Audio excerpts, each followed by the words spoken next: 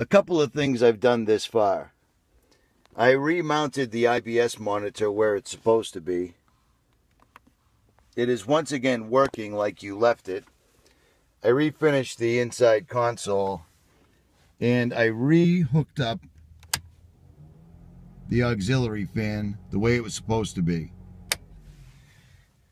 And as you can see, I was dumb enough to start to re-leather the steering wheel. That is quite the task. But the truck now has 2 batteries in it again. I'm building the box for the rear in the way back. I just started that today.